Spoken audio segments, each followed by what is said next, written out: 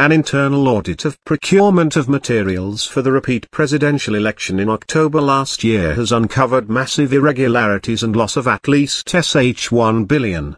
The audit report was filed in court by Independent Electoral and Boundaries Commission Chairman Wafula Chebukati as an exhibit to explain why the chief executive, Ezra Chiloba, was sent on a 3-month compulsory leave.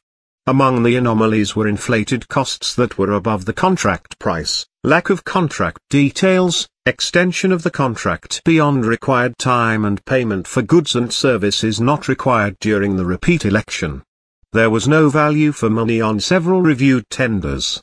Some were on the higher side, while in other cases, goods and services were delivered way after the election.